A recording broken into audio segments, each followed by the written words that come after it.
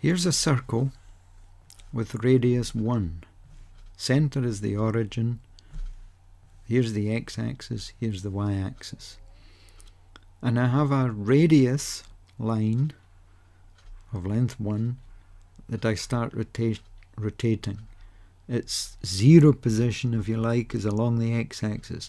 And this gives me a positive angle of rotation. When I rotate it anti-clockwise, the angle is positive. So starting position 0, I'm going to rotate it 30 degrees to that position.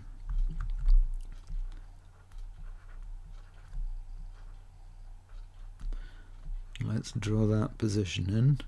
The end of the radius line, this point here, has coordinates approximately as 0.9, 0.5. In my previous video I explained that the x-coordinate gives you the cosine of this angle of rotation. So the cosine of 30 is approximately 0.9 to 1 decimal place. And the sine of 30 is this y-coordinate, 0.5. So cosine of 30 is approximately 0.9, sine of 30, 0.5.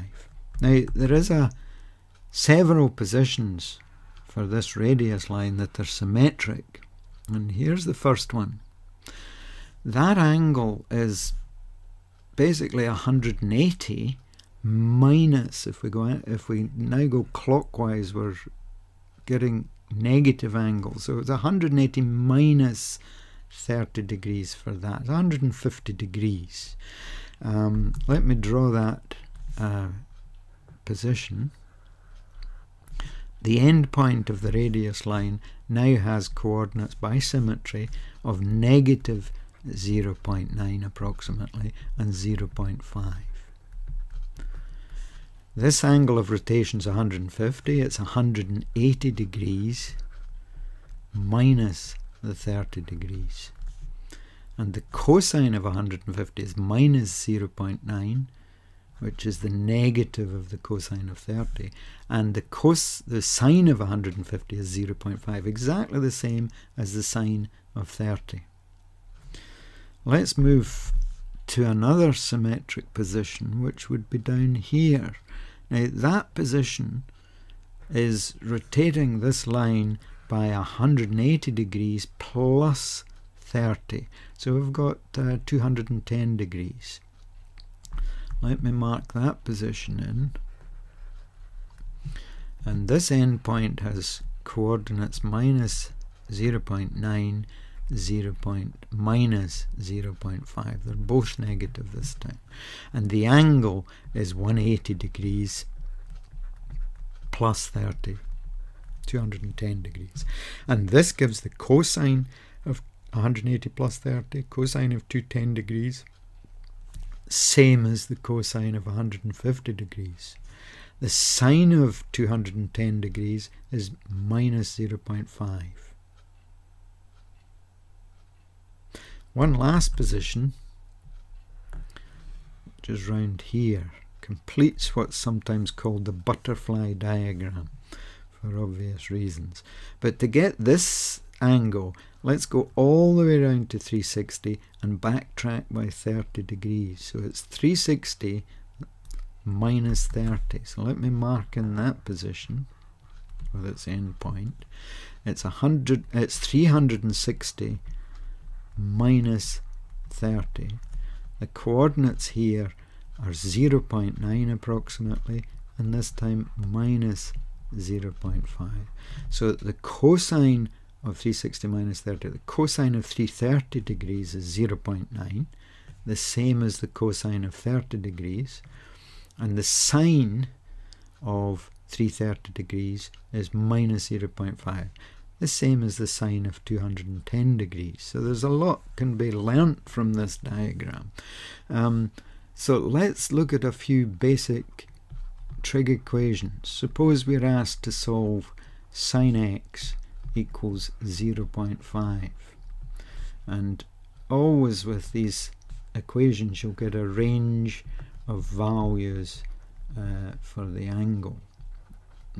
all the cases. I'm going to use it's between 0 and 360 so that we cover all 4 quadrants. This is the first quadrant, second, third and fourth quadrants. It's the order that the line from its resting position passes through in its rotation round the circle. So first, second, third and fourth quadrants.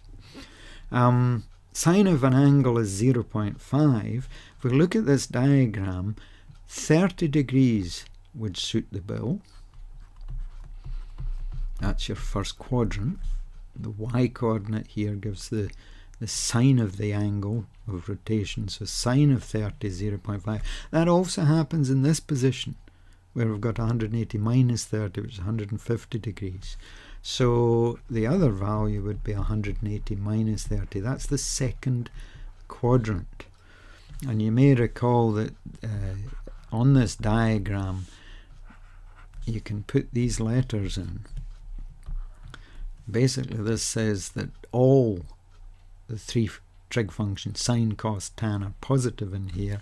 Only the sine's positive. There's the sine, and the cosine is negative. Remember, the tan comes from sine divided by cos. So positive divided by negative is negative. The tan and the cos are both negative in here. Sine is the only positive one. So sine x equals 0.5. 0.5 is positive. We will have 2 answers in the range 0 to 360. First quadrant and second quadrant. That's the only 2 quadrants where the sine is positive. So 30 or 180 minus 30, which is 150. Similarly, if we're solving sine of an angle equals negative 0.5, again in the same range that covers all 4 quadrants, this time sine being negative, we're in the third and the fourth quadrants. Remember, the sine is the y-coordinate.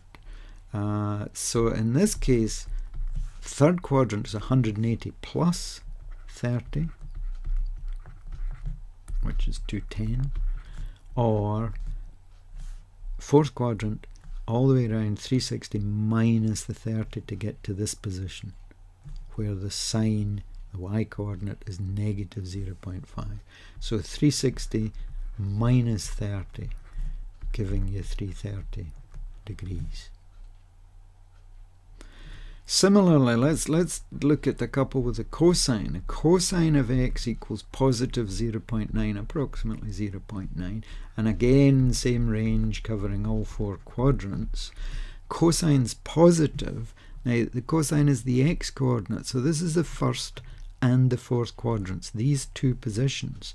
So we'll get 2 solutions, x equals 30, or the fourth quadrant all the way around to 360, backtrack by 30 degrees minus 30 to get to this position where the x-coordinate is exactly the same as the first quadrant position with the 30.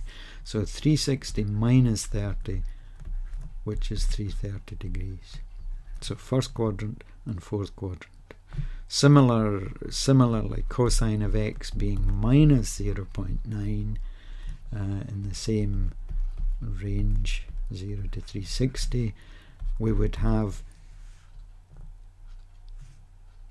second quadrant and third quadrant. The x-coordinate, the cosine of this angle of rotation, x-coordinate in both cases is negative, not positive. First and fourth positive, second and third negative.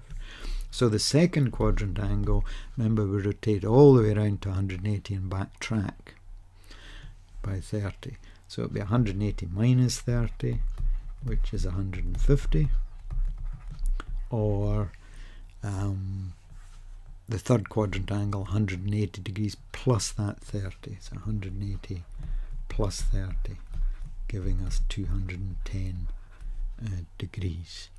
So that's basically how we solve these simple trig equations using the unit circle diagram.